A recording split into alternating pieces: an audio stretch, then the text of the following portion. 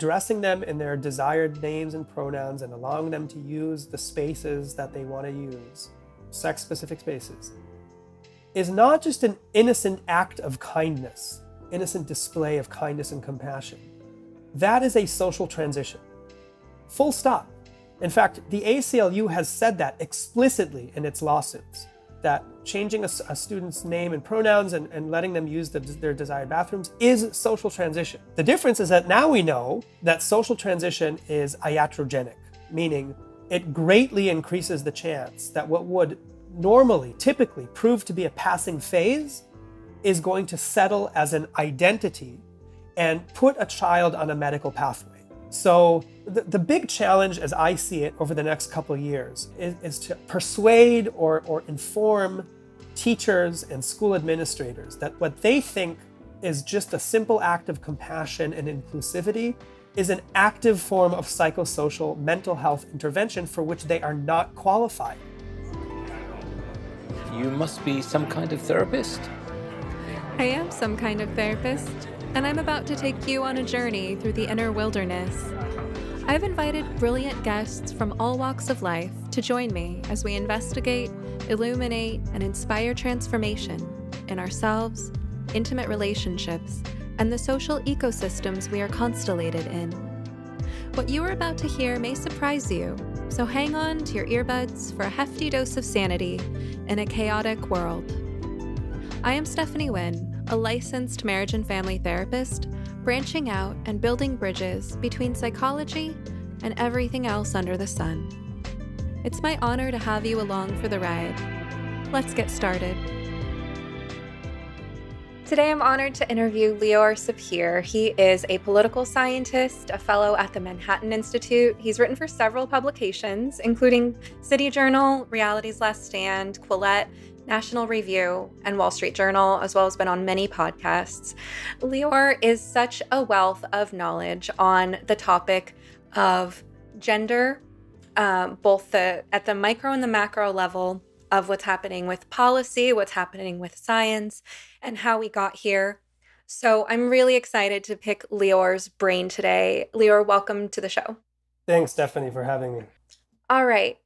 So Leor, you are great at tracking the details, in my opinion, of what's been going on with the gender stuff. You've done a lot of work investigating legal cases, looking at studies on pediatric gender transition. You've debunked some of the work of Jack Turbin, for instance, but you're also a big picture person, and you have been working on connecting the dots of how we got here, how we got to this place of institutional capture, where now we're in this massive crisis, especially in the US, but all over the world. But we're going to talk about the US today, I think.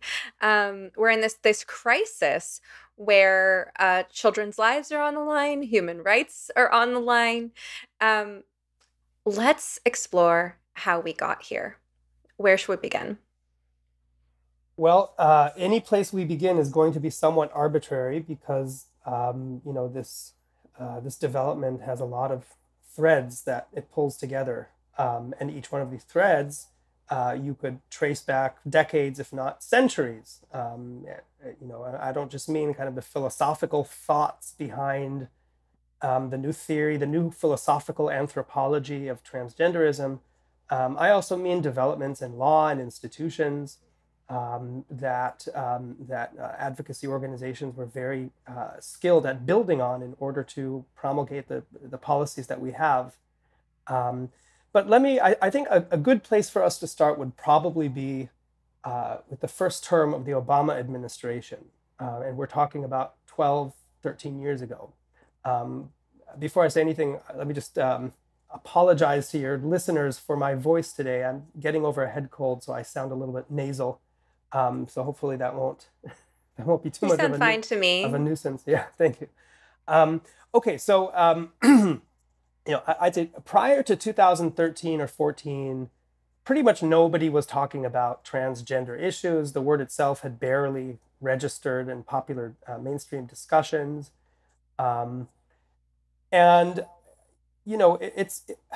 there's always a temptation to think about these social changes in an organic way. And I think that that temptation itself comes out of the civil rights era, in which African Americans, after a century of the failed promises of Reconstruction, started to demand their rights, as was their due. And that movement began in the Black churches of the South and very quickly spread throughout the United States. And it was an organic movement. Obviously, there were whites involved, civil rights leaders, politicians involved in promoting it, but it was predominantly led by African Americans and the descendants of slavery. And that is partly what gives the civil rights era and the civil rights movement and the civil rights policies and institutions that are the legacy of that era its legitimacy, the fact that it was organic. So there's, I think, an equal temptation to try to read that kind of organic development into the transgender revolution. But I think that is misguided. And I think that the history and the facts strongly support my belief that it's misguided. To start with what should be obvious, transgender people are such a tiny minority of the population. Unlike African Americans, who are 13% of the population today, or even, or to say nothing of women, the women's rights movement, who are 51% of the population, or even gays and lesbians, who are about 3 or 4% of the population.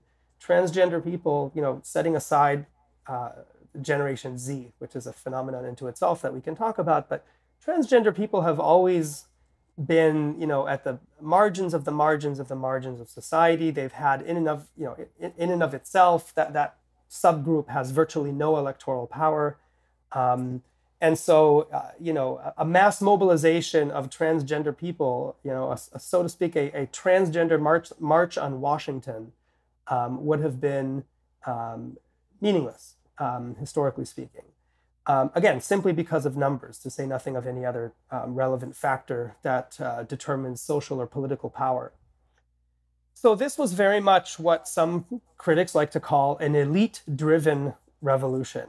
That may sound a little bit cynical to some people, and I understand that, but the basic insight here is that once the American state, or I should say the reformers of the 1960s, had created all of these structures within our state and federal system in the wake of and as a response to the civil rights movement, it became much more feasible for transgender rights activists, rather than to start an organic mobilization from below, to simply try to tap into some of these processes, some of these structures that have already been put in place, that were already to some extent kind of going on autopilot, and to make the case to the relevant policymakers, the relevant decision makers, whether bureaucrats in the Department of Education or federal judges, that they were very similar to African Americans under Jim Crow, and that any policy or program that applies to one should apply to the other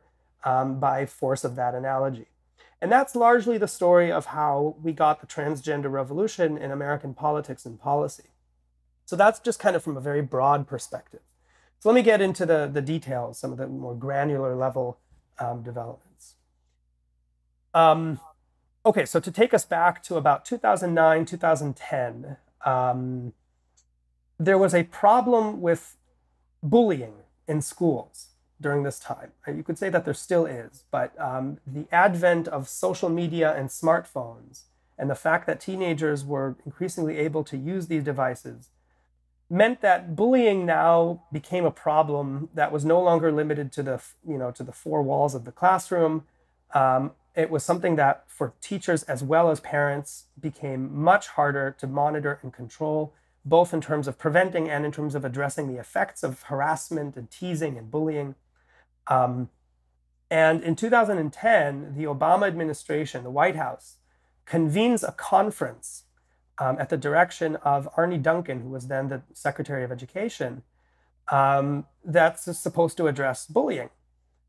Now, one of the problems historically with addressing bullying is that a lot of what we would consider to be bullying is verbal. right?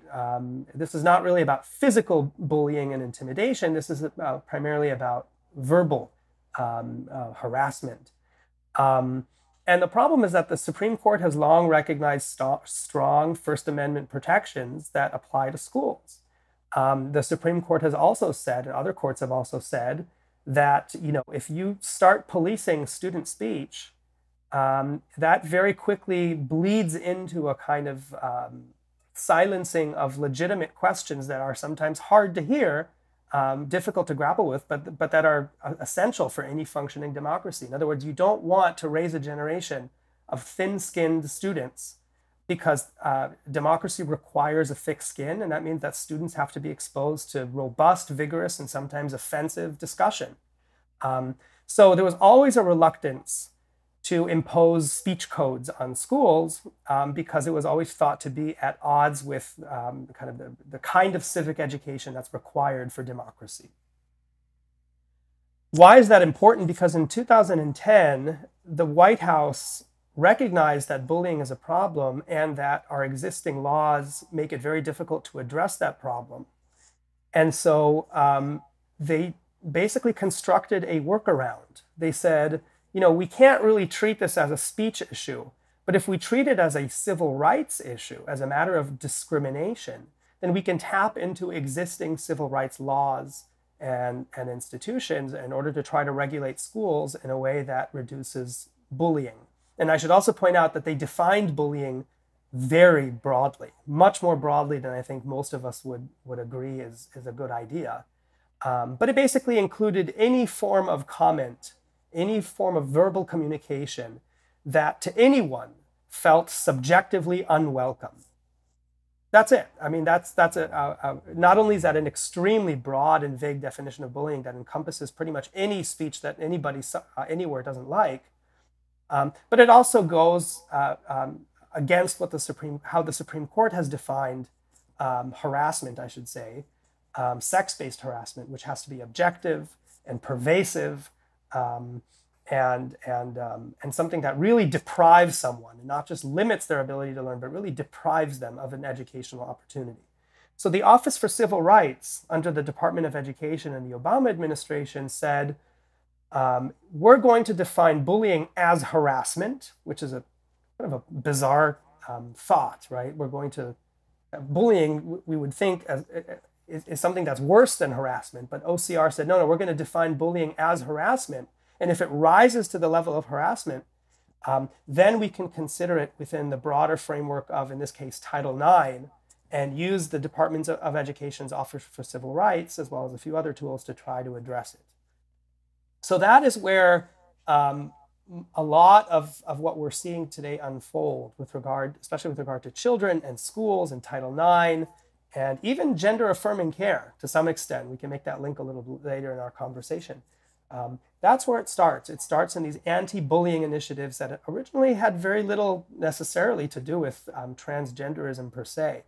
Well, this is great. Thank you for laying things out so sequentially at the micro and macro levels. I do want to just share one thought that's on my mind, which is the value of a code of conduct, and how from a naive perspective, just coming at this as someone who doesn't know much about this, I'm hearing this and I'm thinking, well, why shouldn't a school have a code of conduct, just like a workplace has a code of conduct? If schools and parents share the responsibility of helping scaffold the development of children until they can be independent, responsible adults, then wouldn't following rules be a part of that? Parents have certain expectations, and there are consequences for breaking those expectations. If you punch your sister, you're not getting dessert or screen time, right? So, from a naive perspective, I'm thinking, why should it be so controversial to have a code of conduct? But at the same time, when I start thinking about the reality of how insidious and complicated bullying can be, I'm thinking, again, from that naive perspective, that I see nothing wrong with a code of conduct. There should be certain rules and expectations. But then when I think about the he said, she said, and the trickiness of the drama triangle of figuring out, in any given moment, who's the victim, rescuer, and perpetrator, and how are people shifting roles, I see how it's actually very tricky to enforce any code of conduct, no matter how straightforward that code of conduct is on its surface.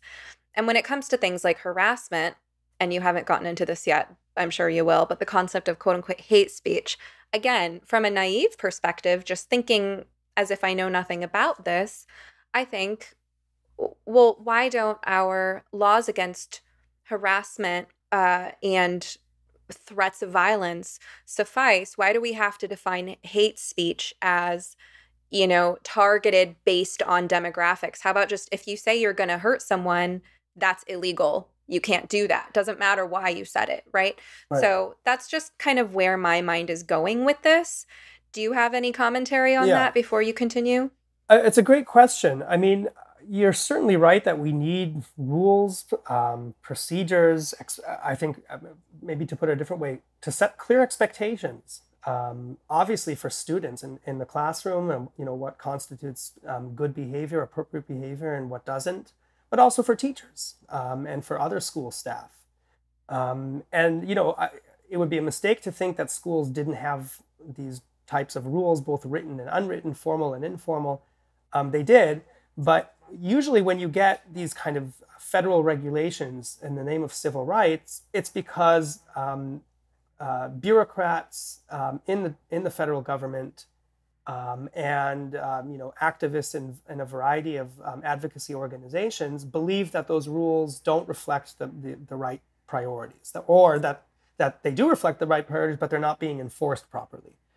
And so let me kind of just zoom out from your comment and make a broader point, which is what you're bringing up, which I think is really important. And that is, normally when friction happens at the ground level between students or between students and teachers, in order for a school to respond in a way that we would consider appropriate, they obviously have to take context into consideration. What were the comments that were made, but in what context were they made? What was the intention of the person making them? How many people made them? Were they systematic and pervasive, or were they one-off comments? There's so many different questions that give each interaction its unique texture. The problem with these kind of one-size-fits-all rules and regulations that are imposed, especially at the federal level, is that they often ignore context, and sometimes deliberately so.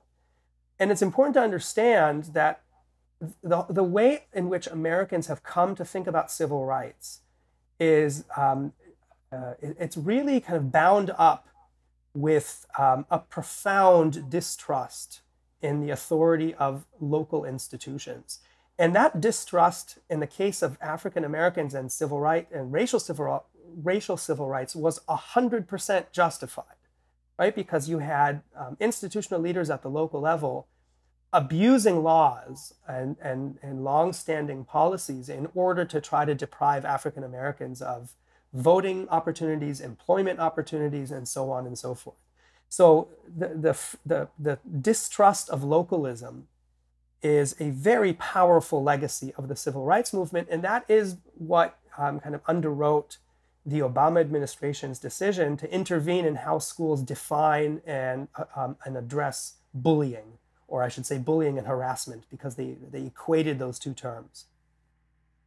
So let's just to get back to the story where we left off. Beginning in 2010, 2011, the Office for Civil Rights started to launch a number of investigations into school districts. Some of these investigations were for kids who were bullied or harassed for being gay. But in a number of cases, the students were transgender and they were bullied and harassed by their peers. But what OCR discovered in the context of these investigations was that these students also weren't allowed access into the bathrooms or locker rooms of the sex that they identified as being.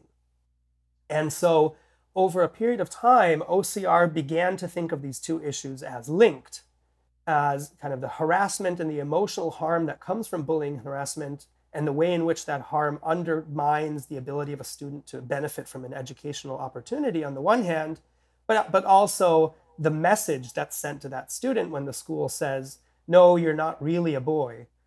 You should be using the girls' bathroom.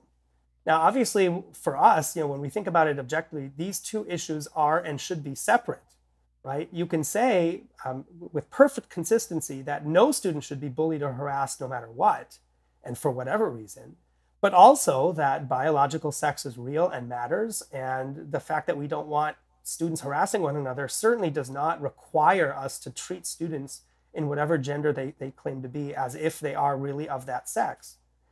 But in the minds of OCR bureaucrats, the two issues were inherently linked. And of course, they were in constant communication with lawyers on the ground who belonged to organizations like the ACLU, the Transgender Law Center, who tried to argue that these issues are intrinsically linked and you cannot separate them. And in fact, that requiring female to male transitioners to use the female bathrooms is itself a form of harassment of the kind that OCR wants to try to prohibit. So momentum during these few years was starting to build towards the Obama administration's change of policy. But I should say that it wasn't yet clear that the Obama administration was willing to rewrite the meaning of the word sex in civil rights laws, especially in Title IX. Rather, what it did was to use the muscle, the organizational power of the Office for Civil Rights to basically try to, for lack of a better word, bully school districts into accepting its terms. And the way in which it did so is, in previous administrations, OCR would respond to incidents as they arose. So if you are harassed on the basis of race or sex, you file a complaint, Civil Rights, Office for Civil Rights, and it investigates and comes up with a resolution that hopefully the school accepts, and if not, you can sue in federal court. The Obama administration around this time started to launch a new strategy for OCR. Rather than respond to individual complaints as they arise, what OCR did was to take these individual complaints, use them as an occasion to launch these, what it called systematic investigations of schools. And these are long, and I mean months long, in some cases they were even years long investigations that were extremely expensive and very embarrassing because OCR also used its contacts with left of center media to draw attention to these investigations. In order basically to apply an enormous amount of public pressure on schools and universities to change their policies. And in that way, they got these schools and universities to accept what are known as consent decrees, where they agree to rewrite their internal policies without even the benefit of having their day in court or anything like that. And so that's how the Obama administration started to use OCR in order to cajole school districts into changing how they treat transgender identified students. Now, around 2014, a student in Virginia by the name of Gavin Grimm, who's a female who identifies as male, filed a complaint with the Office for Civil Rights after the school board in Gloucester County, Virginia, voted that students have to use the restrooms that accord with their biological sex. And after the civil rights complaint was filed with OCR, a transgender activist lawyer in Virginia who uses the handle, I think on one of her social media accounts, I think it was Twitter or something like that, what did she call herself? The Sworn Knight of the Transsexual Empire, something like that, right? So this was obviously an activist lawyer, writes a private letter to the Department of Education, the Department of Justice, basically asking, here's this case unfolding here. It obviously turns on what sex means under Title IX. Please tell me, she's saying to the Office for Civil Rights, please tell me how you plan to address this. And I promise to share your response with my allies. She said this explicitly, with my allies at NPR, BuzzFeed, and Metro Weekly, which is a major LGBT magazine centered in DC. And, you know, the Obama administration, for its second term in office, launched this big campaign of, you know, kind of trying to redo the base of the Democratic Party to make it more younger, more female, more LGBT focused, more socially progressive, meaning to move away from its working class roots of the previous FDR based coalition. And so this became, you know, I think, and I'm speculating here, I think for officials within the Department of Education, within the Obama administration, they did not want to be perceived as being on the wrong side of this new emerging issue. And this kind of veiled threat by an activist lawyer on the ground that she's going to basically expose the Obama administration as being insufficiently progressive on LGBT issues in major media outlets, I think was enough to get the Obama administration to respond in the way that she wanted. And sure enough, that's what they did. You know, they basically, there was a deputy assistant, I can't even remember the exact title, but some mid-level bureaucrat in OCR wrote this lawyer a private response saying, it's my understanding, this is what he said, it's my understanding that anytime these kinds of you know, cases come up, schools generally have to treat students in accordance with their gender identity. Now you might ask, on what legal basis was this OCR bureaucrat sending this letter? Was he citing court cases? The answer is that there were two bodies of legal precedents or legal actions that he was citing. One was OCR's own investigations, which I mentioned earlier, which were based on nothing but its own unilateral decision of what constitutes sex-based harassment, right? The other was a body of lawsuits that stretches all the way back to the early 2000s, where federal courts said that transgender, I should say transsexual, because that's how they called them, transsexual women, meaning male to female transitioners, cannot be fired or not promoted at work simply because they are transsexual. In other words, it was a body of case law developed under Title VII of the Civil Rights Act, which is a very different statute with a very different purpose than Title IX, which is from 1972 and concerns education. It was a body of case law that concerns adults, not kids. And it was a body of case law where courts were not required to redefine what sex means. On the contrary, in all of these lawsuits, the way in which courts thought about what it means to be transsexual is that a transsexual woman is really a man who doesn't conform to stereotypes of male appearance and behavior. And courts said this explicitly. So not only did these lawsuits not reject the conventional understanding of sex in favor of gender identity, they explicitly assumed the conventional understanding of sex and rejected the notion that sex means gender identity. And yet here was an Obama administration mid-level bureaucrat citing these cases in order to come to the exact opposite conclusion. Okay, fast forward a little bit. Gavin Grimm versus Gloucester County becomes a major federal lawsuit in the Fourth Circuit. Originally, the school district wins at the district level, and then it gets appealed to the Fourth Circuit. And the Fourth Circuit says, you know what, we're not going to define what sex means. All we're going to say is it's an ambiguous term, and because it's ambiguous, we're going to defer to how the Department of Education defines the word sex. Now, the Department of Education, any federal agency, when it's going to issue rules, it has to go through something known as a notice and comment procedure. And that's when they propose a rule and the public has an opportunity to comment, and then the agency has to go through all the motions and look at all the comments and consider them and make revisions in light of them. This is for the sake of accountability and transparency. OCR never did anything of the sort, right? And the reason it never did anything of the sort is precisely because it said we're just following case law, which it wasn't. So what ended up happening is that the Fourth Circuit deferred to the Office for Civil Rights, which in turn had deferred to a number of federal courts, which never redefined sex in the way that OCR said they were redefining sex.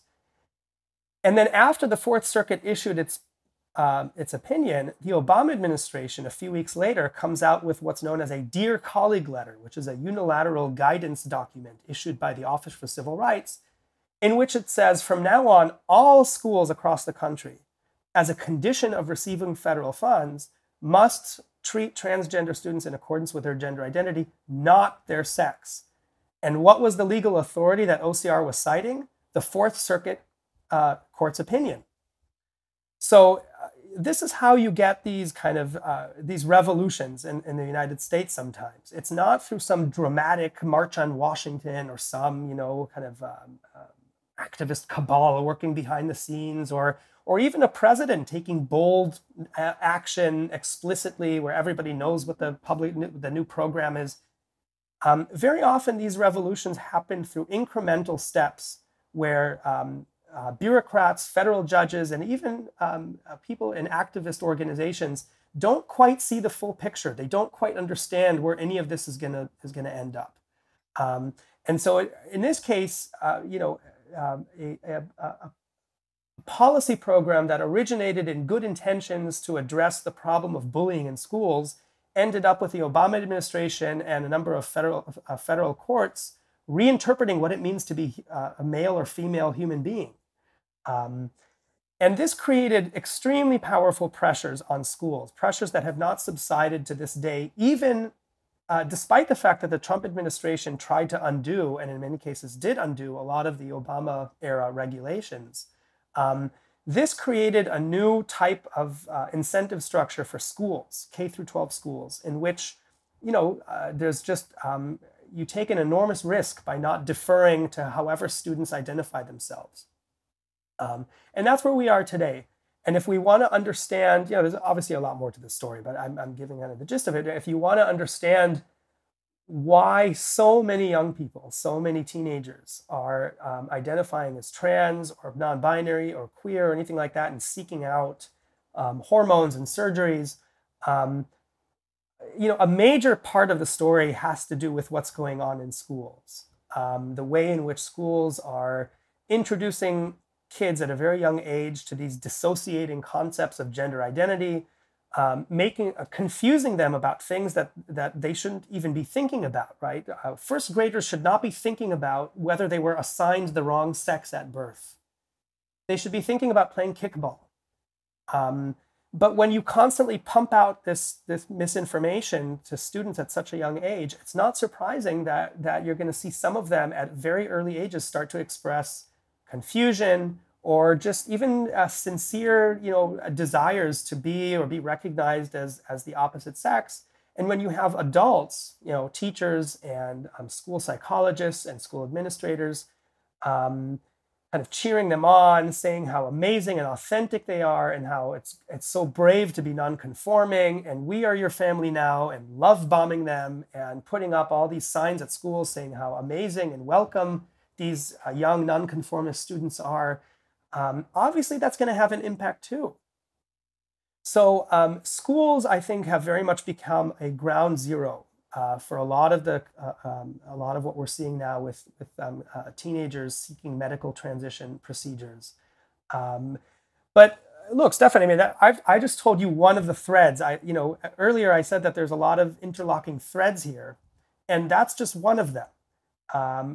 I chose that specific one because I wanted to illustrate how these things are not organic, and they often start from efforts by well-connected activist organizations, and by well-connected I mean well-connected among themselves. Let's say HRC and GLSEN and the National Center for Lesbian Rights and the ACLU are well-connected among themselves, but they're also well-connected with bureaucrats within the federal and state agencies, especially departments of education.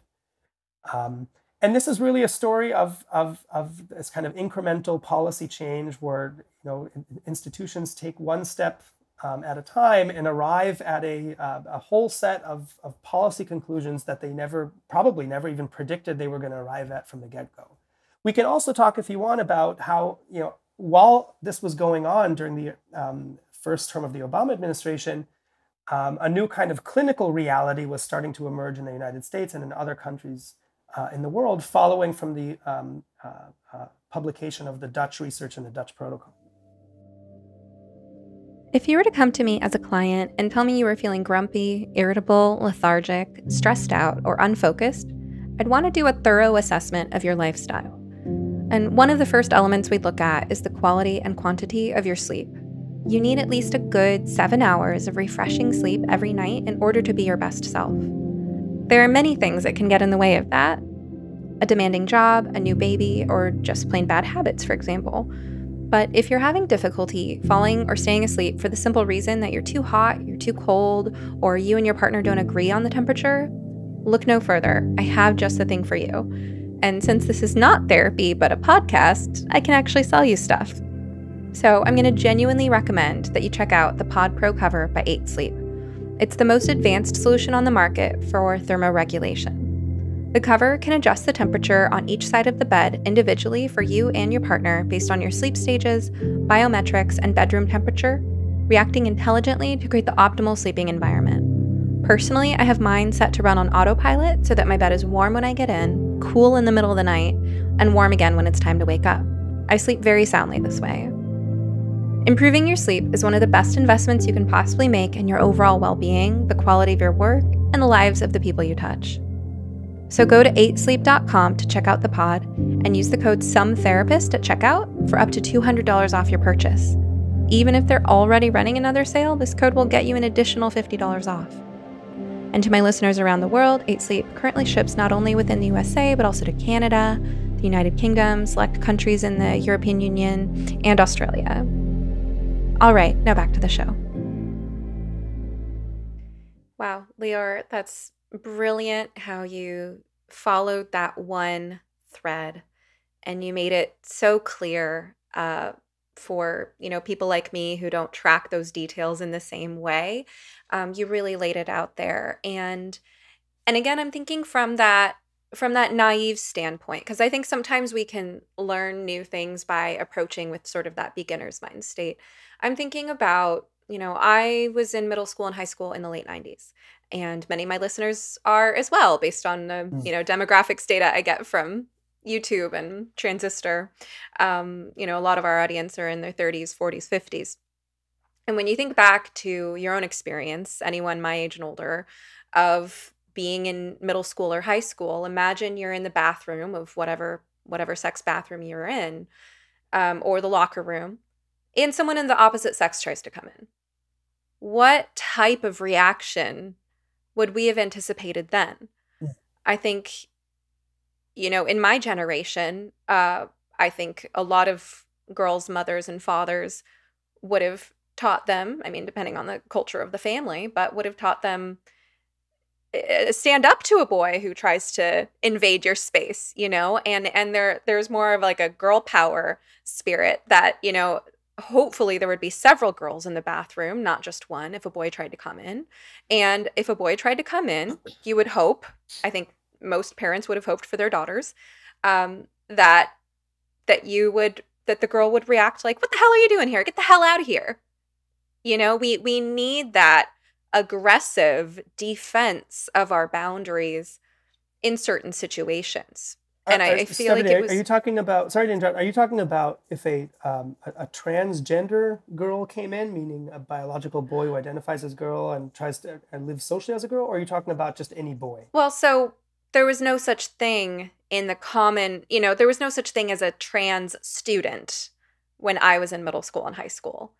We had gender atypical people, and I was friends with them. I was one of them, I was a punk kid, and I hung out with the gay goths, but there was no such thing as trans at the time. And so I'm saying, again, coming from that place of thinking from a blank slate, thinking from a naive background, imagining what was it like back when we were in school, right? And so just follow me here, because I'm going somewhere with this. You would hope the reaction, if anybody was trying to invade your daughter's space, would be, "Get the hell out of here," right?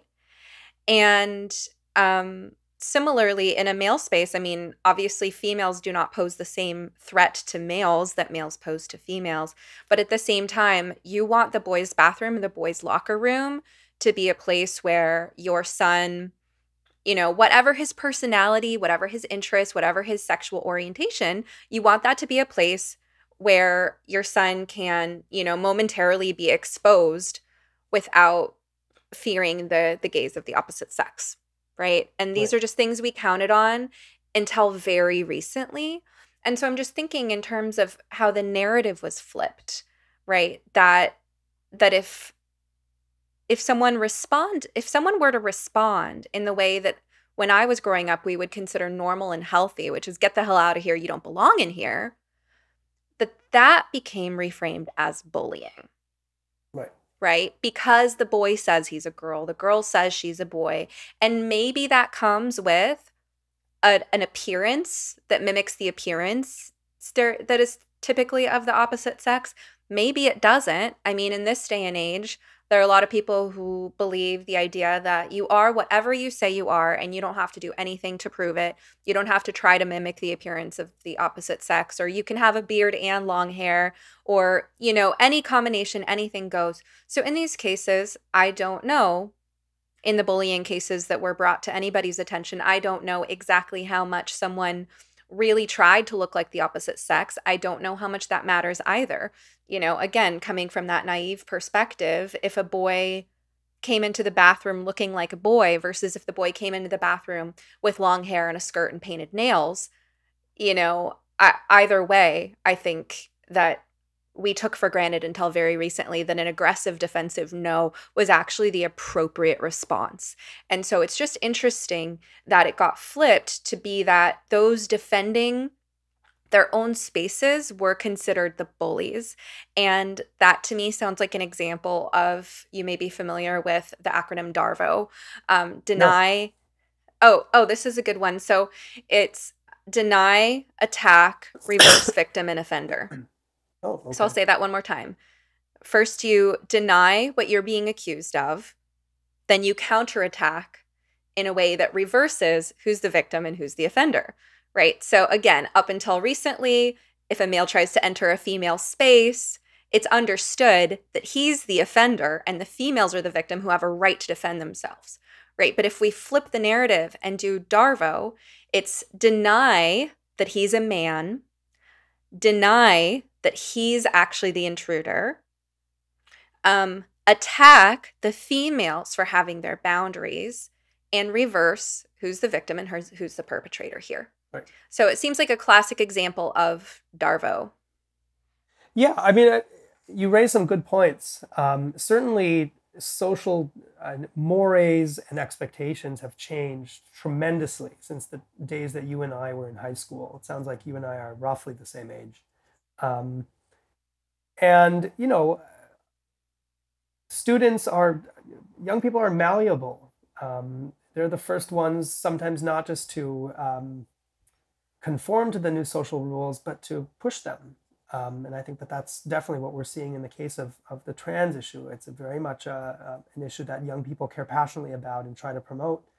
But let me kind of address what you're saying about the whole bathroom question or sex-specific spaces question. At the risk of being too legalistic and institutionally minded, let me address it through the lens of how these cases have played out where it matters in the United States, which is in the courts. Starting with a point that you made, which is a very good one, which is that not all, let's say, male-identified students today let's stick with female because that's important for your story's purpose, right? Not all students who identify as female, as we're told, have to actually try to look like they're female, right? They could look like me and just say, yeah, I'm a girl, just let me in, I'm just like one of you. But it goes without saying that, if you are, let's say, an ACLU lawyer and you want to try to get a valuable precedent in court that's going to change the behavior, not just of the school where your client is, right? Because your first duty is to your client. But more importantly, you're looking for a precedent that's going to change policy, at the very least inside your state or federal circuit, but hopefully also throughout the entire United States. You're going to look for the perfect case, the perfect vehicle, right? The plaintiff who is the perfect vehicle for policy change through litigation. And that often means, and as somebody who studies judicial policymaking, that often means that judges see the most unrepresentative of cases when making policy on complicated social problems. And I think actually the trans issue, the trans student issue, highlights this, maybe better than almost any other example that I've come across. So we know that that when most people think about the propriety of students using bathrooms designated for the opposite sex, the obvious concern is with males who identify as female and go into female spaces. It's going to be no surprise to you to learn, Stephanie, that the vast majority of these lawsuits are exactly the opposite. It's females who identify as male and want to go into boys' bathrooms. And that already allows for the ACLU, the Transgender Law Center, whatever organization is litigating on behalf of a plaintiff, to suppress a lot of the public concerns about what's going on. But of course, if you get the precedent where a judge says, yes, you cannot deny a student access based on the fact that they are transgender, you can just then turn around and apply it to cases where boys go into girls' bathrooms. You don't have to have a separate case that you litigate specifically for that type of access, right? And that's the point. Further, these plaintiffs, unanimously, by the way, in every single court case, these plaintiffs are always very conforming to rigid binary gender expression and behavior. So they are females who do everything in their power to look like typical, meaning stereotypical boys, look and behave like typical boys. And that on the one hand, that creates an internal tension for the argument that plaintiffs make, and I'll get to that in a minute. But on the other hand, it at least allows plaintiffs and the organizations representing them to say to the judge, look, this student looks more like the boys than she does like the girls. Not just looks in terms of their kind of outward gender presentation, the fact that they have short hair and, whatever stereotypical male dress, clothing that they wear, but also usually they've already started puberty blockers or cross-sex hormones. So they've already masculinized themselves in ways that make them different from, physically different from the other girls, and maybe a little bit more similar to the boys. So these are carefully chosen cases, carefully chosen plaintiffs, right? It's not just anybody who says, I want to sue my school. If you're the ACLU, you're going to be very careful in trying to find the perfect plaintiff as the vehicle to get wide social policy change.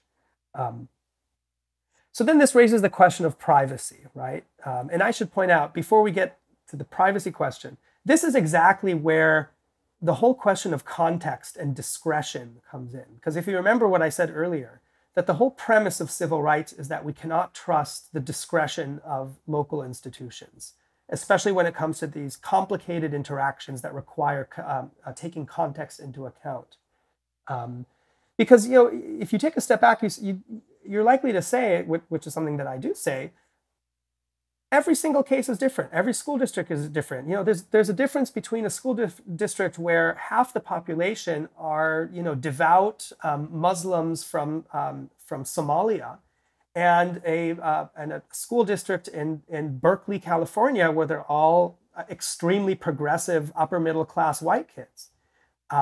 There's a difference between a small district and a big district, between a district that has an old building with very few bathrooms, with not great privacy barriers, and a brand new building where students have a lot more privacy when they go into the bathroom. There's a difference between a school that has had multiple cases of boys pretending to be girls in order to take advantage of girls, whether by looking at them in bathrooms or competing on teams or anything like that. Although the competing on teams things, I don't think boys do that just to gain advantage. But regardless, you need to take context into account, and that means deferring to the discretion of school administrators.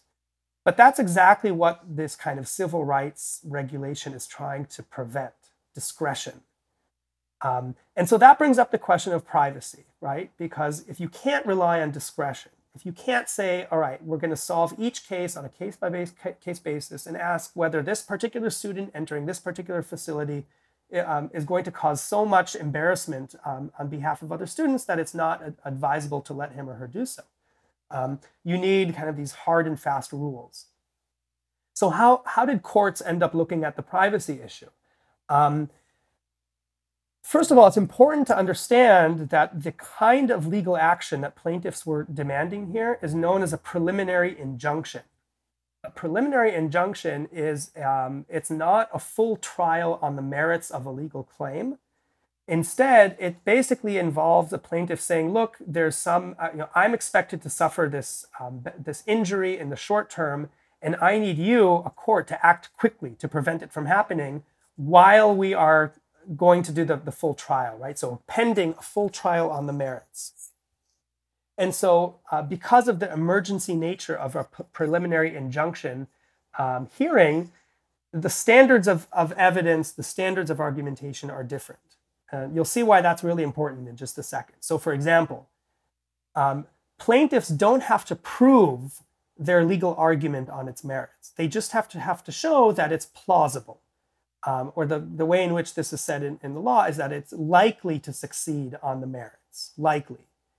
So the threshold is much lower for a preliminary injunction hearing. Why is that important? Because when the official argument that plaintiffs were making in these cases is that schools, by denying them access to their desired bathrooms, were discriminating against them on the basis of stereotypes. Now, that's obviously a problem because these kids were conforming to stereotypes, just stereotypes of the opposite sex. So to frame this as students just want to be non-conforming to stereotypes and schools are preventing them from doing so is obviously absurd. It's wrong. It's just factually inaccurate. But because the courts, the judges didn't have to examine that argument in depth, because all they had to do was say, okay, it's good enough. It's close enough to what courts have said in the past. Now we can move on to the other section of these lawsuits, which is a balancing of equities, or in simple terms, a balancing of harms. Who's going to be harmed more? The school and the students on whose behalf it claims to speak, or the student who's suing the school if not allowed to use his or her desired restrooms in sports teams. And so once the question of balancing of harms comes into play, that changes the entire calculus of the lawsuit. Because number one, now you have all these major medical organizations filing amicus briefs on behalf of the students, basically saying to the court, if you don't allow these kids to access the bathrooms that they want, they're going to suffer irreversible and profound emotional and psychological harm. And that's very, very persuasive for a judge, right? To have all medical organizations lining up behind the plaintiff and saying, like, this is going to cause this particular individual a tremendous amount of irreversible harm. So that's number one. Number two, the school, you have in these lawsuits, the school is representing students who feel or would feel uncomfortable at having to share a bathroom with a member of the opposite sex. But these students, for the judge, are abstractions, right? The judge is not looking into the eyes of these students. It's much more abstract than that. Whereas the judge is looking into the eyes of the transgender plaintiff. So there's already a profound imbalance of empathy here that works to the benefit of the plaintiff. But then finally, schools actually have to prove, or at least prove with a high degree of plausibility, that students will face these privacy deprivations in a way that's going to be very harmful to them. And this is where the importance of adjudication comes in, the fact that it's a lawsuit and not, let's say, a regulation issued by the Office for Civil Rights. Because the only type of evidence that judges can consider is evidence that goes through the rules of evidence under civil law. And that means that, for example, you can't rely on hearsay, right? Evidence has to be entered into the record according to very strict rules. Now, these schools were arguing about what is likely to happen if they change their internal policies for which bathrooms students can and cannot use. So by definition, they were arguing forward-looking hypothetical scenarios that were nevertheless very plausible. But those kinds of hypothetical scenarios are exactly what judges, in contrast to other types of policymakers, are not allowed to take into account, or at least are kind of professionally discouraged from taking into account. And so you have, for example, in the Seventh Circuit case, Whitaker versus Kenosha School District, the federal court in that case said that the school district's arguments about privacy were based, and I'm quoting here, were sheer conjecture and abstraction, right? So any concern whatsoever about privacy violations from allowing members of the opposite sex into the other bathroom must be based on sheer conjecture and abstraction, which is absurd, right? Because of course there are going to be cases of severe discomfort. Now you can argue that a person shouldn't feel discomfort at having to share a certain space with the opposite sex, but you can't argue that they're not going to feel discomfort. Of course they are, we know that. And the reason we know that is because these schools took action after school board members and parents started speaking up on behalf of their own kids. So So the federal courts proved to be a venue that was extremely advantageous to plaintiffs and extremely disadvantageous to schools in ways that, kind of offend our common sense of how these issues should be dealt with. Wow. You laid that out so clearly. It makes me wonder, where are the parents of the trans identifying kids in this?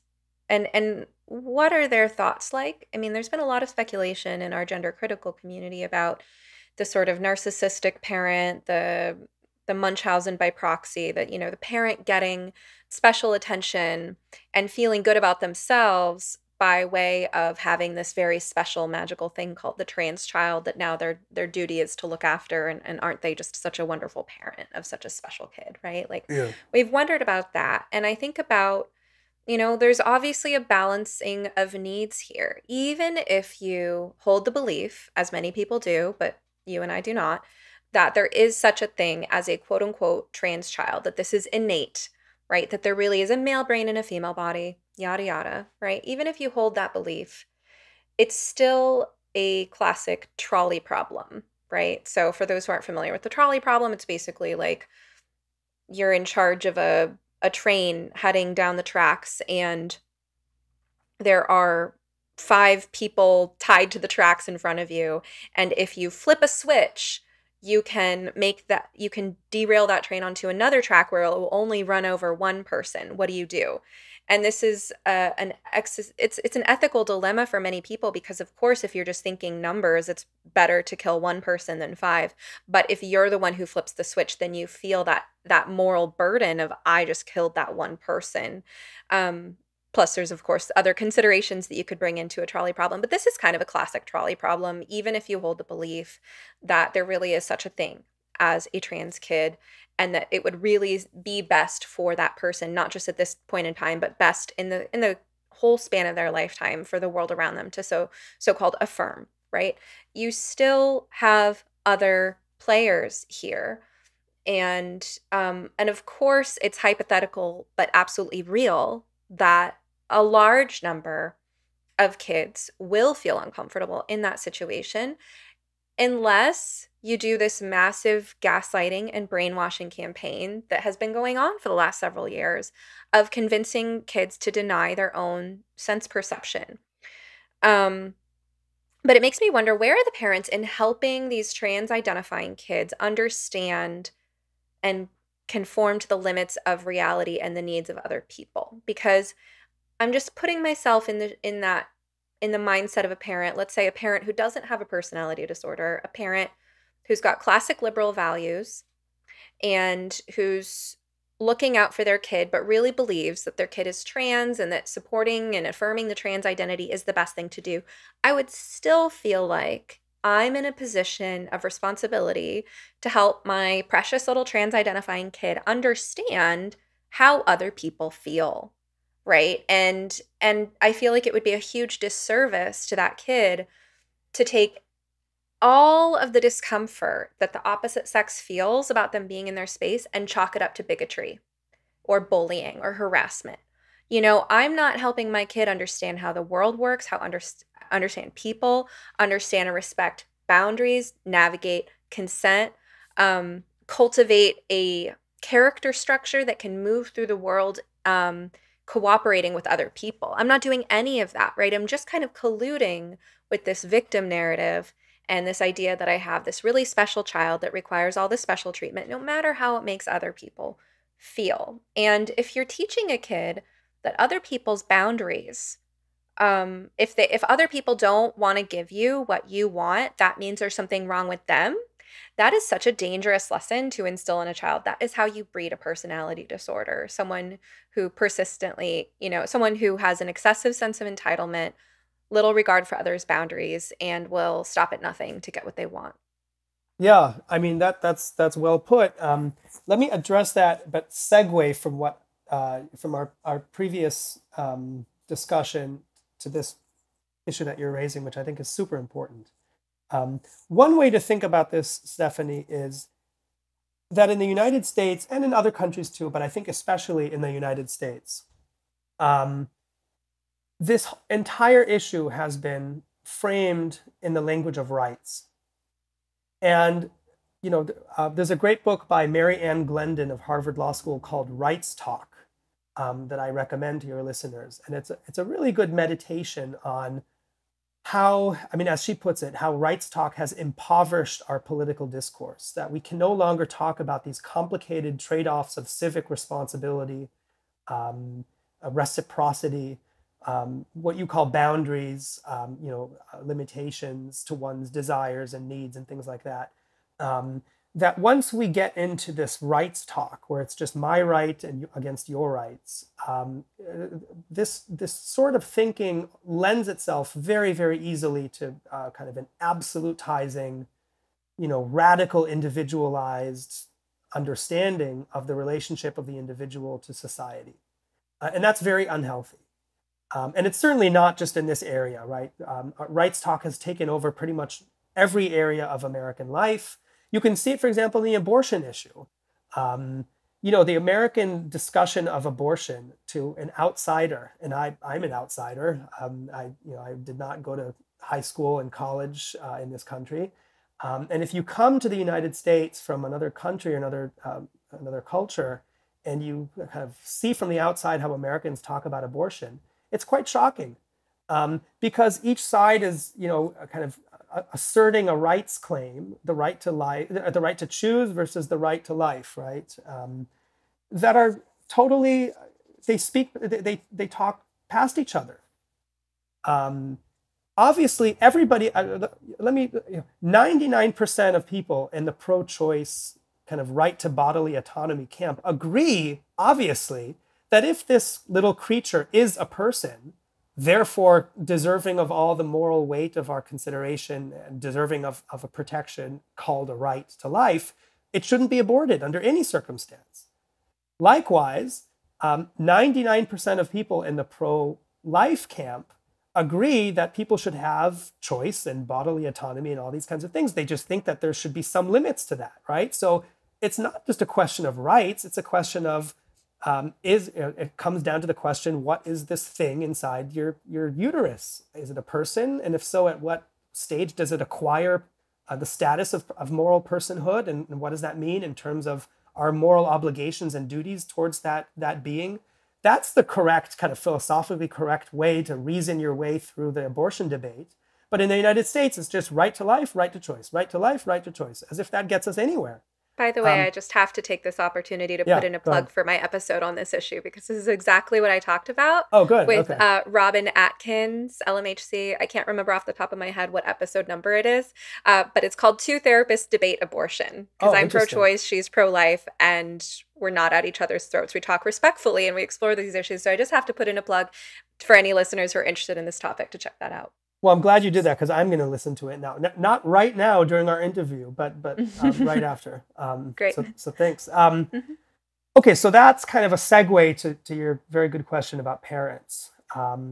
Because, obviously a parent who kind of raises their child on this impoverished understanding of everything is a right, you can see how that type of parenting lends itself to really a miseducation of the young. A failure to impart to them the idea that living in a democracy, living in a truly diverse society means navigating complicated issues, restraining one's own appetites and desires, acting with a sense of reciprocity, setting aside, even when one thinks that one is in the right, setting it aside, not just for pragmatic purposes, but also just for other purposes of just recognizing that you're not the center of the universe. Look, I mean, when it comes to parents of so-called trans kids, I especially from the side of this debate that wants to limit or do away with gender-affirming interventions and thinks that this whole trans stuff is obscene. I think there's too much of a willingness to demonize parents. And I'm not saying that you are, but I think that I see it a lot, demonizing parents and even parents of so-called trans kids. And I think we have to start from understanding that they have been brainwashed by this, at least as much as their kids. They have been told by everybody in their life system, including their doctors, including the people who they trust the most with their child's mental and physical well-being, that there really is only one way to keep your child happy and even alive, and that is to affirm, affirm, affirm.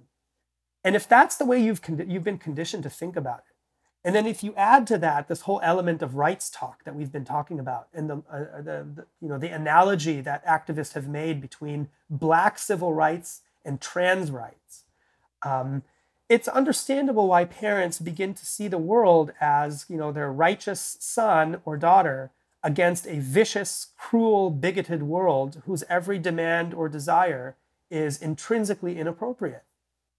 So it makes sense to me why parents, even these glitter moms, right, for whom there's just no reasoning with them, it makes sense to me why they come to think about their kids and their kids' interactions with their surroundings in these terms.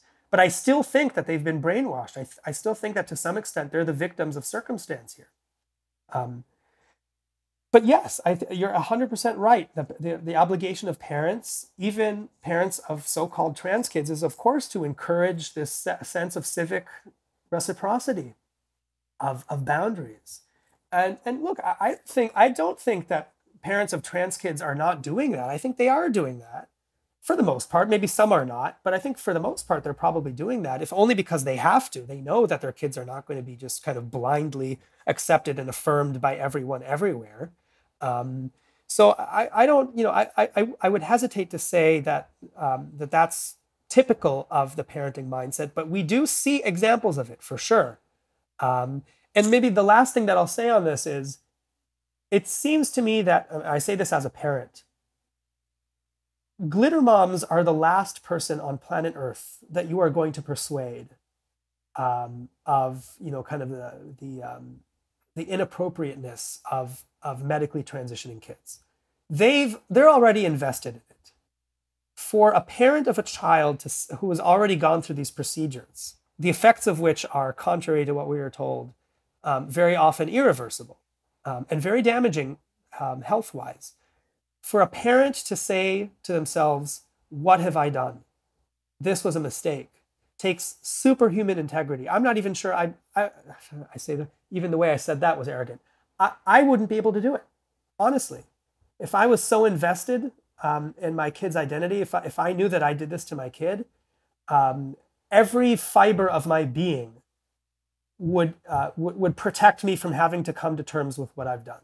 And so I totally understand. And that, by the way, that's another reason why we have to kind of abandon this discourse of blaming parents for transing their kids, because they're doing it out of the best of intentions for the most part, or at least in most cases. They're doing it out of the best of intentions. And we have to find a way to talk to them and bring them back to sanity, to team reality. Yeah, that's what I'll say on that. As a therapist, I've gotten an up close and personal view at what people tend to struggle with day in and day out. Turns out it's almost universal that we know we should be taking better care of ourselves in terms of the basic building blocks of well-being like diet and exercise. But as valuable as it is for our mental and physical health to change our lifestyle habits, it's also much easier said than done. People often set goals that are too lofty, only to feel even worse about themselves when their aspirations inevitably fail. That's why I recommend starting with positive changes that are as simple as possible. Enter my new favorite beverage line. Organifi makes it so easy to improve your nutrition and start feeling better right now with refreshing plant-based blends of superfoods and adaptogens that you can just mix with water. My personal favorite is their green juice. It contains moringa, ashwagandha, chlorella, spirulina, wheatgrass, beets, turmeric, mint, lemon, and coconut water. 100% organic with no added sugar, and it tastes great. My family loves Organifi Gold, which promotes relaxation and restful sleep, served mixed with warm almond milk before bed. Organifi also makes several other powerful blends, all organic and loaded with vitamins, minerals, antioxidants, phytonutrients, anti-inflammatory herbs, and adaptogens. For less than $3 and 3 grams of sugar per serving, you can start giving your cells the support they need to manage stress and feel good. Check out their product line at Organifi.com. That's spelled ORGANIFI.com. And use promo code SOMETHERAPIST to get 20% off your entire order. Your whole body will thank you. I think you're bringing up such important points, and I agree for the most part. I think because my personal view is that we all contain a mixture of, good and bad, and that most of us have a fundamentally good nature. Most of us are not corrupt at the deepest level of our hearts, right? But there's a small minority of people who are sociopathic and irredeemable. And there's also a small number of people who maybe aren't sociopathic, but who have deeply entrenched personality disorders that make them very hard to reach. I think most of us are navigating good and evil. But that said, the 7 deadly sins will get you, right? And there is this kind of, I think we're all susceptible to the shadow taking over. And so an example of what I mean is that people who have the hubris to think that they could never be fooled are the ones who are most at risk of being fooled. If you know that you're capable of being fooled, then you can protect yourself because you can be a little bit skeptical of your own thought process at times in a way that keeps it clean. That allows you to self-examine, right, and see if there's any kind of idea pathogens infecting you, and if that's really your own thought, and where you got it from, and whose intention was that, And so, I think our hubris right now, including in all of us, right, not just in a handful of really corrupt people, but it's our hubris that I see really getting to us in a number of ways, and so I think that even in the parent that's not fitting the description of the kind of extreme Munchausen by proxy situation that does exist, right? Because there are parents who are deeply narcissistic, who are abusing their children with this stuff. But, aside from those folks, do we have these little seeds of evil within us, this desire to be special, to have something grandiose and magical and meaningful about your life?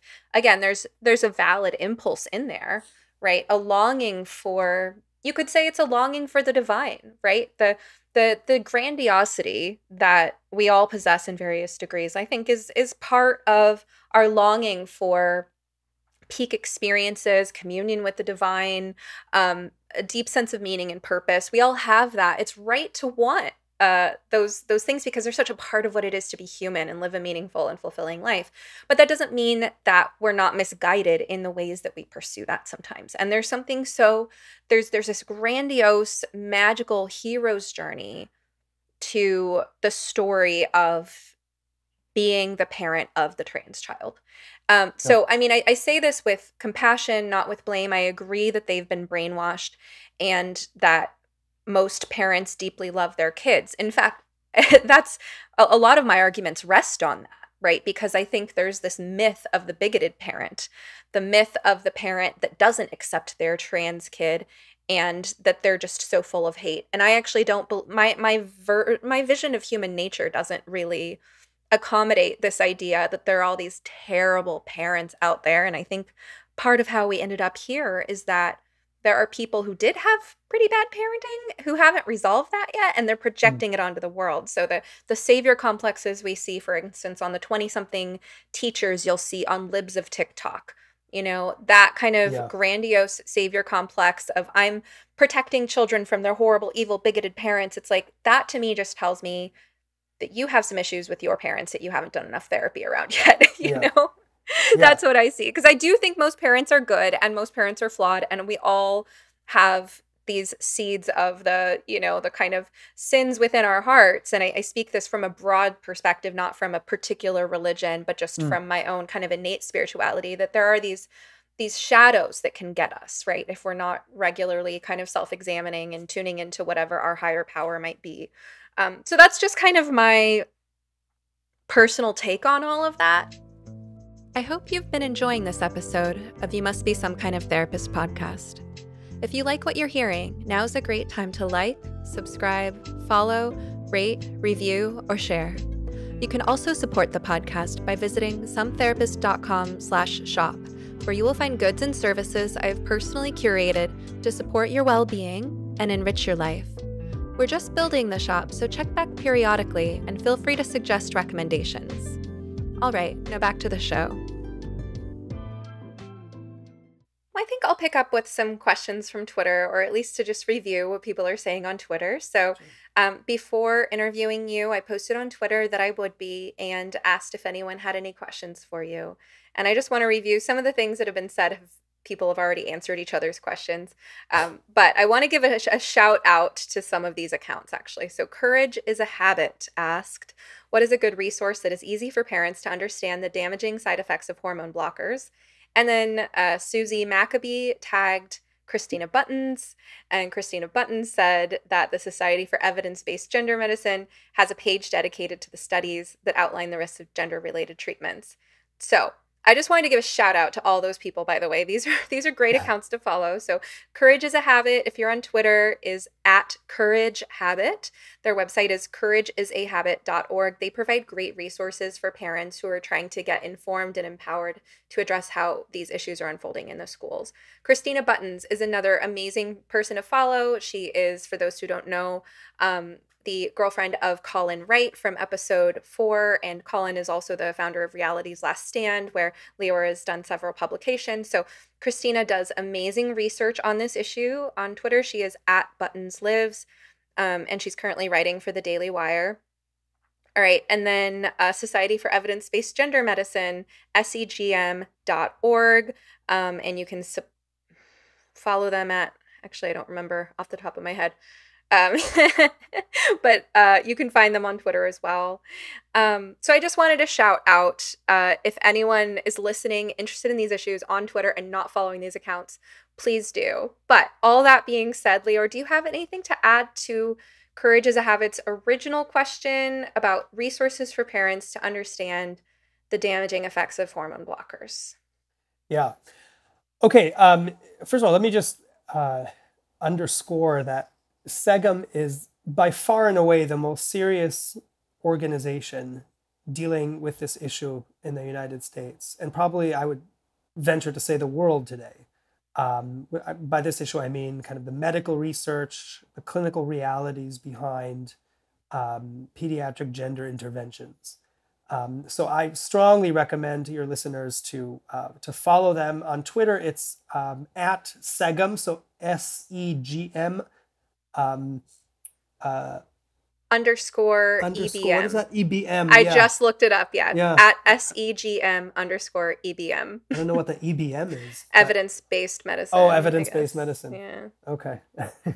Okay. Yes. Thanks. So So yeah, so SEGM is by far and away the most important resource that you can access here, and very impartial, by the way.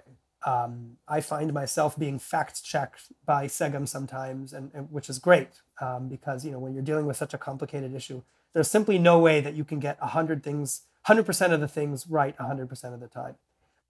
So SEGM is definitely the first place you should go, and it's often going to be the last place you'll need to go. Look, I mean, the bottom line is these interventions are experimental. That is one of the reasons why European countries have pulled back from them. It's essentially an uncontrolled experiment being run on minors, and that means that just as we don't really have good data about the benefits, the supposed benefits of hormones and surgeries for mental health, we also don't have very good and reliable long-term data on the risks. What we do know is, number one, that interfering with puberty is almost certainly going to have serious consequences, because puberty is the most dramatic event that the human body will go through throughout its entire existence. We know, for example, that the hormonal processes involved in puberty directly affect brain development, bone development, and that if you stop those processes in their tracks, that's very likely to have irreversible effects on brain and bone development. We know, based on studies done on precocious puberty, that puberty blockers have certain risks connected to osteoporosis and things like that. Although, again, we don't have anywhere near the kind of high quality data that we would from a drug that goes through randomized controlled trials on a huge number of people over a very long period of time. But we do have some indications that these interventions are very risky. And then, of course, if you do puberty blockers followed up by cross-sex hormones, you're infertile. That's not a question of whether it's going to happen. It's a certainty, because the organs that produce the sex gametes are not allowed to develop. So, sterility and lifelong infertility is, of course, a health risk and a mental health risk, because people want to have kids. It's part later in life. It's part of a fully lived human life. Some people don't want to have kids, and that's fine. They can live a meaningful life without kids. But for most people, that's not an option. For most people, having kids is what makes life worth living. And to deprive someone of that because as a 12-year-old girl, they said, I don't want to go through puberty as a girl, and with no evidence that the interventions are going to cause improvement in their mental health over a long period of time, strikes me as just as cruel experimentation, not just experimentation. And let me add to that among all the things we don't have evidence for, I don't know that we have any evidence to support the claim. If you were to survey a random sample of 1,000 12-year-olds and ask them, do you want to have children as an adult? And follow up 10, 20, 30 years later, I don't think we have. I don't think there's been a survey done like that. I haven't looked for it, but I don't believe that the results would show that it's predictive, that what you say you want at 12 is predictive, because I know anecdotally plenty of people who thought they didn't want children when they were younger and then decided they wanted children when they were older. On my detransition interview with Oliver Davies, that one is called Oliver Davies Healing Through Detransition. He shares about that too, he was an adult. He was 26 when he decided that he didn't want children enough to ruin his fertility. And now he's in his 30s and he's changed his mind because his heart has healed. He's met someone he really loves, right? So I don't think we have any evidence to support the claim that kids at any age can predict whether they will want to have children in the future. Yeah, and I would say, even just to propose a study like that strikes me as bizarre. I think we need to, I think we actually need that study, because all of this non-evidence-based practice has many assumptions that are untested. And one of those assumptions is that whatever, regardless of the gender issue, that a 12-year-old can tell you honestly and accurately whether or not they're going to want to have kids when they're 20, 30, 40. So let me slightly disagree with you here, Stephanie. Okay, great. I sometimes get pushback from people on my side of this debate telling me things like, to the extent that you get into the weeds in these debates with people like Jack Turbin over what the studies do and do not show, the very fact that you are getting into these debates is already conceding too much to the other side, right? People who say no Fair. kid is born in the wrong body, we should never do these things, hard no. And there's no amount of research or studies that would persuade me otherwise. I understand the position. But, if you agree that gender dysphoria is a real human experience, that some adults have it, that it's possible that some kids could have it, in other words, that it could appear early in life, and that it's an agonizing experience, not just in adolescence, but throughout the rest of your life, and that certain forms of physical intervention, hormone surgeries, things like that, can alleviate that suffering and make your life more livable. I allow for that possibility. I have no basis on which to reject it.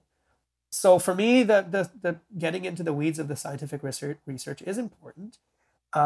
It's also important because it just so happens to be the case that our medical institutions have been captured on this issue and believe that there really is scientific evidence for these interventions, where we know that there isn't, but they believe there is. So that's the kind of pushback that I sometimes get from people on our side. And, so I want to do a little bit of that pushback now against what you said, because I think that actually on this question, even conceding that this is a legitimate research question seems to me to concede too much.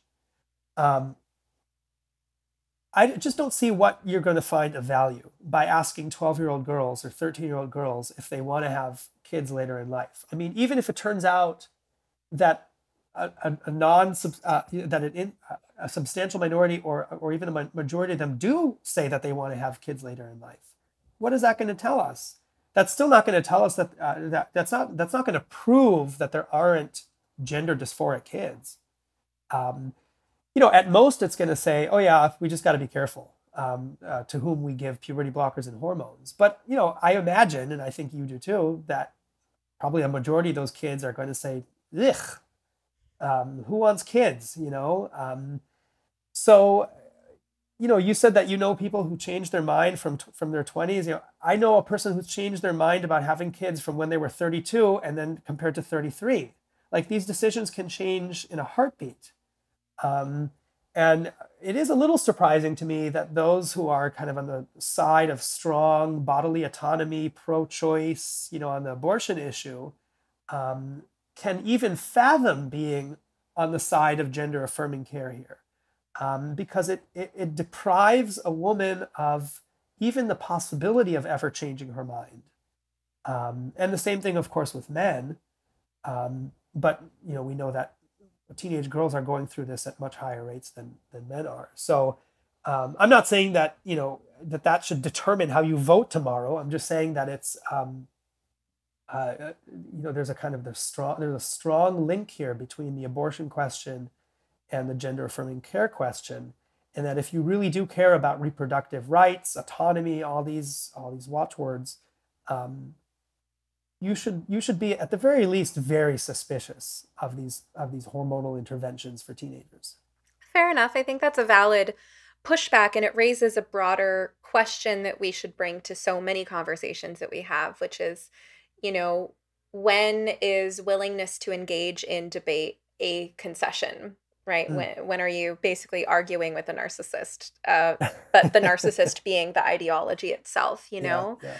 And my perspective here is just like, show me the evidence, because I know there is none.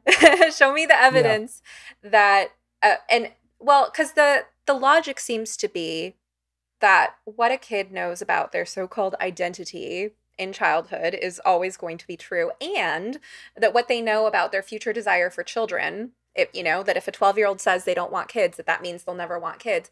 I mean, it's just false. The evidence doesn't exist, right? So I'm just like, show me the evidence, because I know there is none. But then there's also this kind of logic in there too, this unspoken assumption that that there's something just so uniquely special about these trans kids, that they defy the laws of physics, that even if all these gender typical girls can't accurately predict whether they're going to want to reproduce, and boys too, because male fertility is also affected, Right. that even if all the other kids don't have the developmental capacity to predict what they're going to want 20 years later, Yeah. that these magical special trans kids do know, right? Right. And that's where just there's nothing from developmental psychology that backs up these claims of how special these kids are. Yeah. Yeah, that's right. And it fits into the kind of the broader criticism of gender ideology as being kind of a pseudo religion, right? I try not to use that term, because I actually think, and I'm not especially religious, but I think it's derogatory towards religion. Religion is a serious, Christianity, Judaism, Islam. These are serious bodies of thought and practice. They tap into ideas of transcendental meaning, transcendental authority. It's not just some spurious, whatever feels right is right type of dynamic, which is very much at play, I think, in the trans movement. If it feels true, it is true. So I hesitate to give that analogy, but I think it is in some cases apt, and this is one of them. And I think that there is a tendency among, well, I'll just say on the left, because it is on the left, to think of these kids as possessing some kind of mysterious, magical quality. You can see this, for example, in the writings of Diane Ehrensaft, who is, she may not be the most influential figure in hormonal interventions and surgical interventions for kids on these issues, although she has had quite a bit of influence shaping the public narrative about it. But she is, in some ways, she represents kind of the most, how should I put this diplomatically, the most curious of the ideologues. Just the way she thinks about childhood development and gender is just very, very bizarre. So she'll say things like, children as young as 2 know who they are, and they are our teachers. So gender is this quality that manifests through the bodies of these very young kids who are very atypical, who then become a kind of vanguard in a revolution. And she says they are the revolutionaries, right? She kind of endows them with this historic mission. It's very kind of it's like a Marxism and mysticism bound up together, right? They are this vanguard that's going to lead humanity towards a higher plane of existence. If we would but just follow them blindly, defer to what they say. I'm going to put them in a plug for another episode now. It's an episode that, as of our recording date, has not come out yet, but may come out before or after this episode, because I release things in kind of a random order. But my conversation with Matt Osborne, we talk about this a lot, because I believe his story is that he was raised being told that he was an indigo child. And so this myth of the magical child is something he's deeply familiar with and investigated. I just wanted to put in a plug for that. But yeah, I mean, what you're talking about is that there's kind of this quasi-religious, and that's why I would call it more like a cult, because I think if you look at what differentiates a religion from a cult, a religion is something that can ultimately have a healthy and sustainable place in someone's life. It can, give them meaning, purpose, guidance, a way to understand good and evil, a way to navigate challenges. Of course, no religion is perfect. My belief is that religions are only as good as the people running them. I'm not Christian. I'm also not a Christian. And you could say that about any religion, because personally, I feel like, I believe in a heavenly father and an earthly mother, and that we each as humans have the birthright and the obligation to ourselves to explore a personal connection with the divine. Religions can help with that.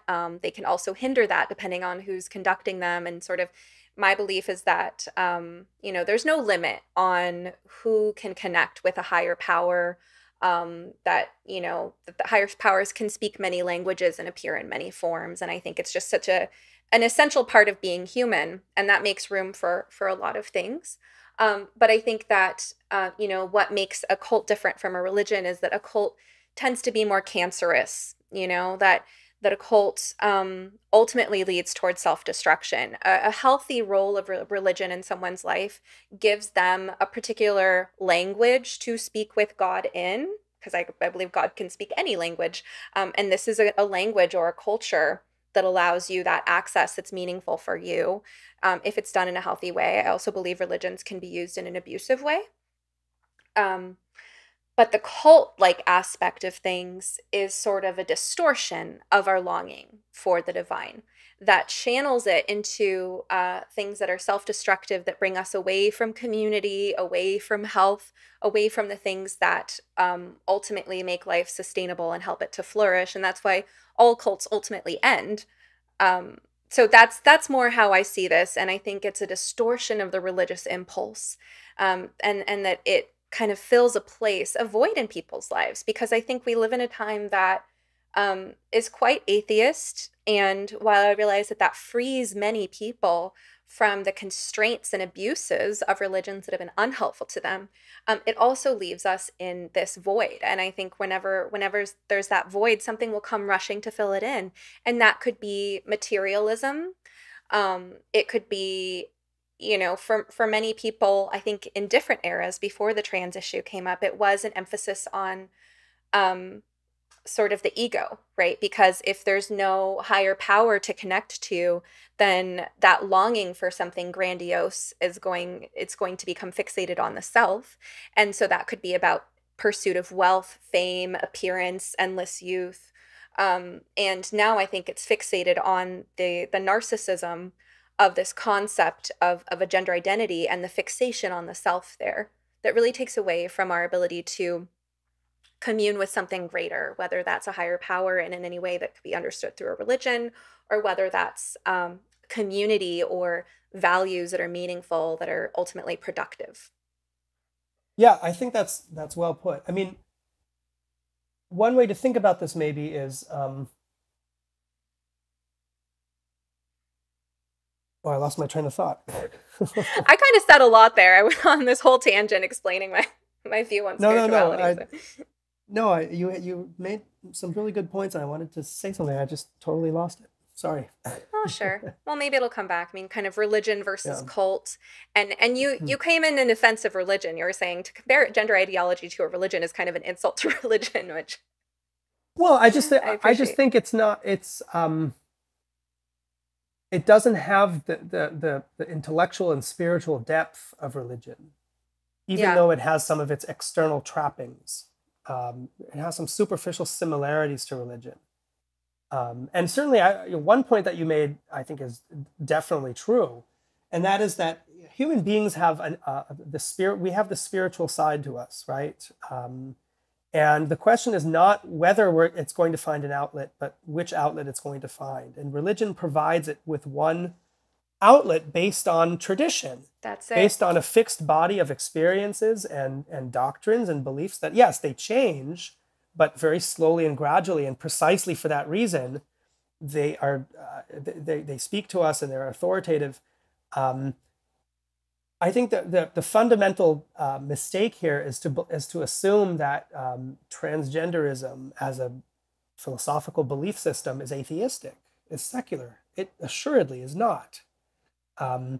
It's a kind of misdirection of the spiritual impulse into back down into the self, into constant introspection and so, one way to think about now I remember.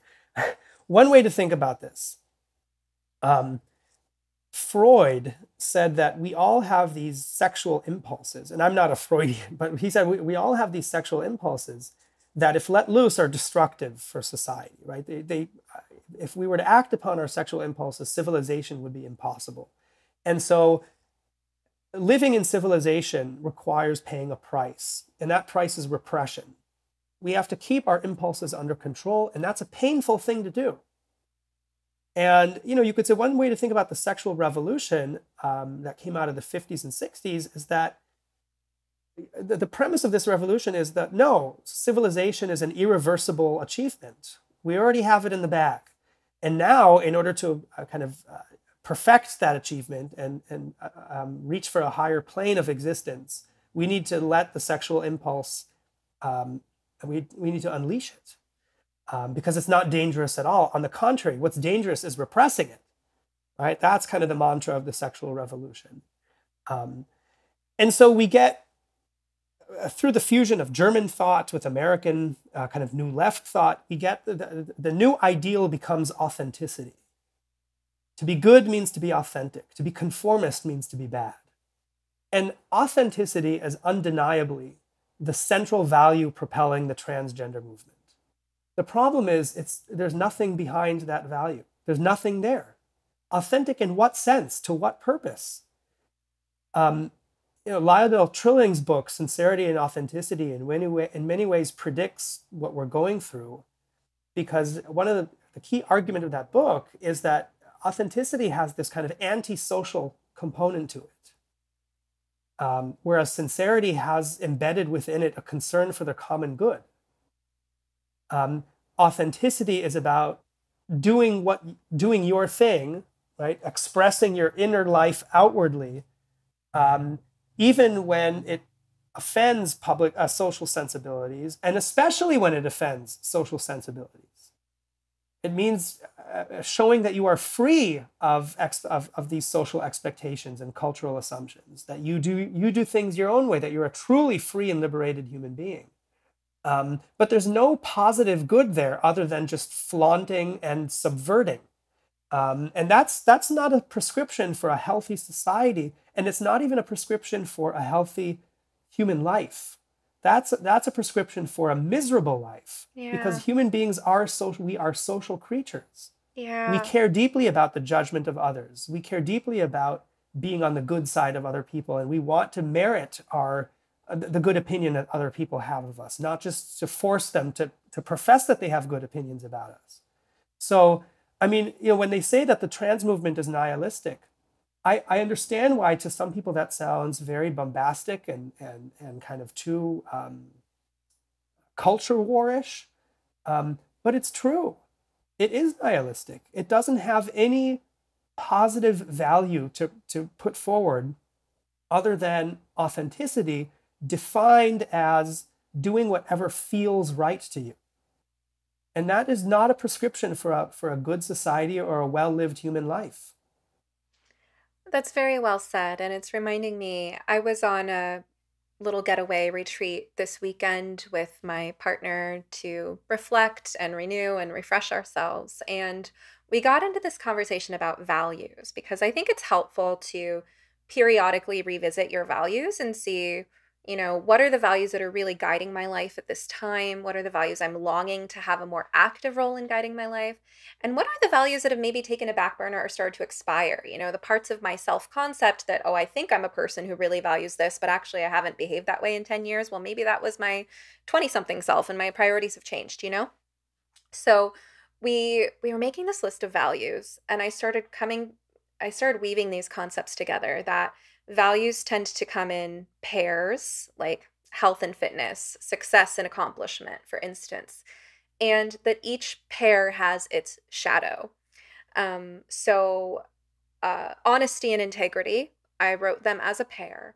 And the shadow, I'm sorry, I have no better way to put it than being a dick. So the shadow of honesty, we all know that person, to speak a different language here for a moment. It's like the Enneagram type 8 personality, for those who are into the Enneagram. We all know that person that you can count on for their blunt opinion, but you can't count on to soften it in any way, right? And taken to an extreme, that can be the person who's like, well, I'm just being honest, but actually they're either being honest in a way that's showing you their true colors, which is that they're callous and they don't care about you, or they're being honest and they're not really a dick, but they're leaving out half the story.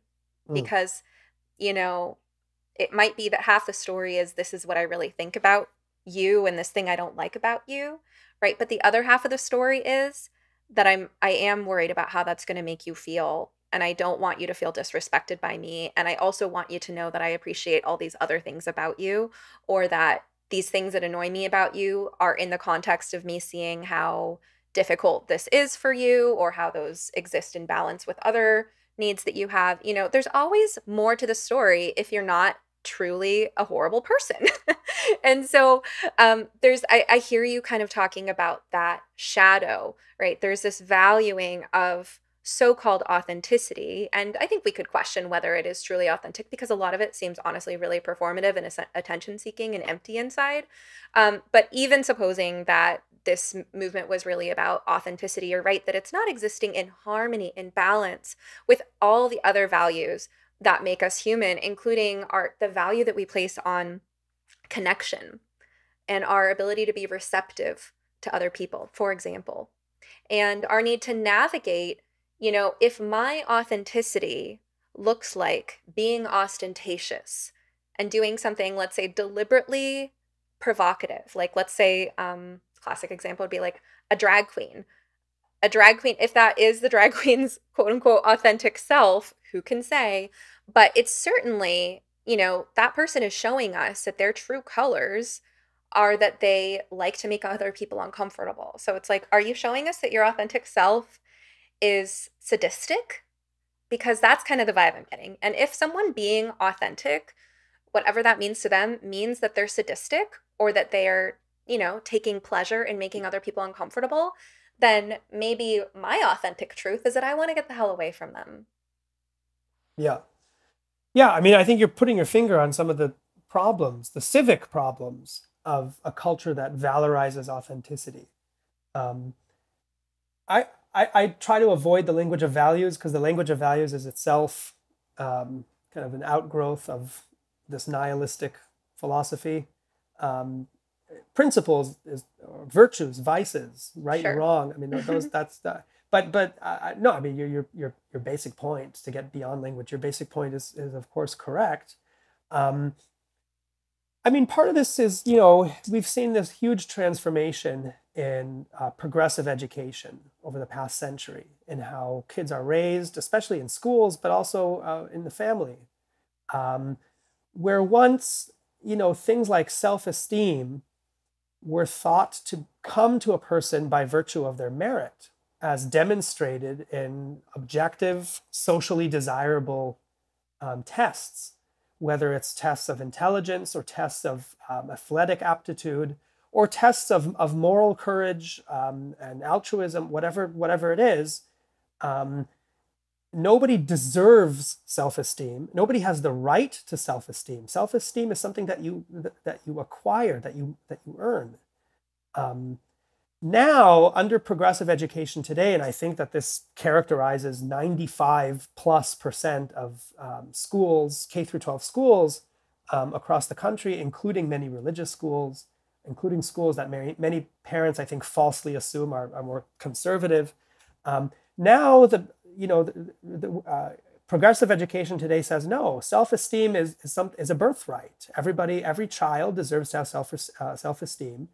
And the fact that not all kids are born super intelligent and with extraordinary athletic capacity, and with extraordinary capacity for courage or things like that, means that we have to tailor the requirements of self-esteem to each individual according to what they already have inside of them, right? So you get this ideal of expressive individualism, that the truly good thing is the thing that's already inside of you, that doesn't need to be cultivated, that doesn't need to be chiseled and worked on. And that's a recipe for social decay, not social growth. That's a recipe for decay, moral decay, social decay. And we're already like far beyond the trans issue, right? Because this issue touches on so many other aspects of civic life, of public life. I agree. And can we go that I'm so excited by Yeah, this conversation, and I know yeah, we have to wrap it up soon. So it just reminds me of just something I'll mention briefly, which is, have you read Louise Perry's book, The Case Against the Sexual No, Revolution. not yet. It came No. out this year, and it's excellent. Maybe you've seen some of her interviews, but here's like an uncomfortable set of truths to explore would be when when sex is endlessly abundant, or the illusion of having sex is endlessly abundant through pornography, right? What to speak of sex work and so on. What are the consequences for society, right? And one is, if you think about the dopamine and reward system, and how sex, especially for males, sex is like, yay, I did it. I achieved it. I achieved something, right? The thing I'm going after. And every society has had its own standards for what you do to make yourself more attractive or desirable as a mate, for each gender role, for each sex role. But typically there's some expectation in each society that stood the test of time that in order to secure a mate, a male would have to do things like build a career, build financial security, create a home, create a good reputation, take care of his health, achieve something, maybe be creative, be funny, play an instrument, anything, but just like build yourself up in some way. And then also, depending on the society, commit to a woman, offer her marriage, offer her the security that she needs, right? And so in more traditional conservative societies where, let's say, there was no sex before marriage, sex is very scarce, and then men have to work very hard to secure sex, and the ramifications for society are positive because men are creating lucrative businesses and secure families and homes, and they're sticking around as fathers. And so what happens when you can get the milk for free, so to speak, when there's pornography, when there's sex work, things like this? What are the consequences? Well, if the dopamine system is kind of being hijacked into thinking, I've achieved it, I've gotten what, my evolutionary drive, problem solved, and you haven't actually made anything of yourself, then what are the ripple effects of that? So that's like a whole other conversation, but I'm sad that we have to wrap up soon. And there are more questions for you on Twitter, but I'm wondering if I should run any of them by you, or if we should just try to wrap it up. If there's a short one, we can address a short one. Well, I'll just list them, and you can can name if there's any of them that you want to respond to. Okay. Bob Kasimakis says, what advice for parents in schools that do not respect sex-specific spaces like bathrooms or locker rooms? Gender Critical Parent says, perhaps the Ninth Circuit case and what orgs or strategy might be up for staging an intervention here in Oregon, as has been done in Florida. Medical industry self-regulation is not happening as it should. Ordinary Binary Guy says, you should both talk about suicide threats from adolescents and the support they receive from experts. I feel like all of those are at least 10-minute conversations. Well, let me just address the first one, because I think that's fairly easily addressed. And that what can parents do about schools that don't respect sex-based spaces? One option is to just get into the whole debate about privacy and boundaries and things like that. And that we've seen in federal litigation that tends to go nowhere. And I think most schools are not going to respect that too much, unfortunately. I think more effective, especially now, for reasons I'll say in just a minute, is to explain to school officials that allowing students to, first of all, addressing them in their desired names and pronouns and allowing them to use the spaces that they want to use, sex-specific spaces, is not just an innocent act of kindness, innocent display of kindness and compassion. That is a social transition. Full stop. In fact, the ACLU has said that explicitly in its lawsuits, that changing a student's name and pronouns and letting them use their desired bathrooms is social transition. The difference is that now we know that social transition is iatrogenic, meaning it greatly increases the chance that what would normally, typically prove to be a passing phase is going to settle as an identity and put a child on a medical pathway.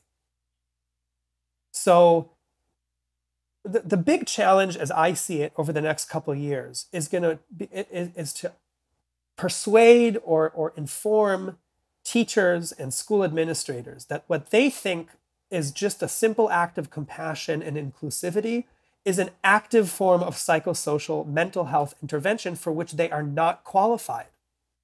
Yeah. The UK recently acknowledged this. It issued new draft guidance. The NHS issued new draft guidance saying that social transition in children is strongly discouraged because of its iatrogenic consequences. And even for teenagers, the NHS is now saying it should only be done for those who have a diagnosis of gender dysphoria, and even then, only on the basis of informed consent. If American schools were to take that advice seriously, overnight they would get rid of 95% of their inclusion policies. Because the practical effect of all of those school policies is to socially transition students on demand, with or without their parents even knowing about it.